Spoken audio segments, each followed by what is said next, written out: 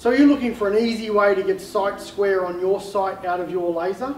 You might have seen the videos on the CX510SS that does the auto tracking in vertical to give us a nice easy sight layout. We also have there the auto tracking base, which you can use with the line laser you may already have. So that auto tracking base will talk with that receiver, will pick up both red and green beam lasers, and again auto track around to lock into the receiver. It will operate with our 3L360 range. The negative with those is they don't rotate on their central plumb axis, so they're probably not the ideal laser for that, whereas these style of lasers all have a vertical plumb down and they rotate on that plumb point. So if we look at that with the Unilevel ULN 59, it's 4 vertical lines. If we take off our adapter, attach that to our laser, level our laser, turn on the verticals, put it into pulse mode, stick it on our tracking base. We can put our tracking base onto our receiver and then I'll power on that auto tracking base, which I've done there. Make sure those lines are on, and pulse mode. With the receiver, we turn on our receiver, press the auto track, put it down over our mark and direct the laser around.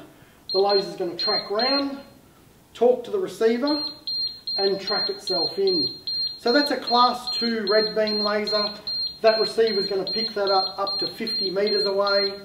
We can track within 15 to 18 metres, and once it's tracked it will lock on. So we're just about there, I can see it coming in.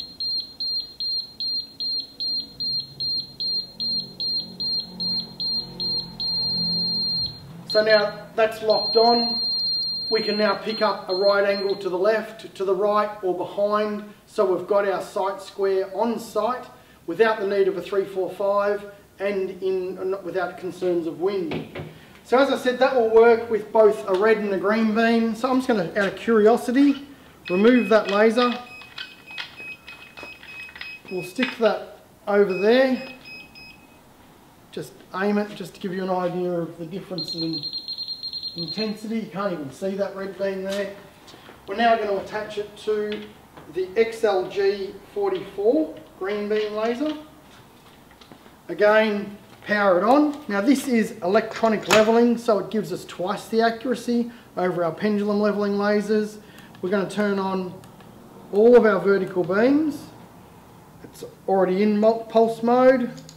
Just tighten that on. Again, our auto track base is turned on. So there's our class 2 red beam, there's our class 3 green beam. I'm going to bring that over so it doesn't interfere with that red beam. Turn on the auto track, bring the laser around. You see that scan around. Again, that receiver is going to be talking to our base and it will talk itself in. Again, outside we're going to get up to 50 metres with that receiver in broad daylight. Tracking 15 to 18 metres, again, broad daylight outside. So that combination of that auto tracking base, electronic levelling laser, you can see it's constantly levelling as that's tracking around, and we're not seeing the movement. It's a rapid level, electronic levelling laser.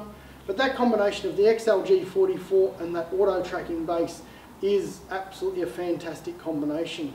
Ideal for all fit out, tiling, outdoor, sight square, whatever you want from that point of view.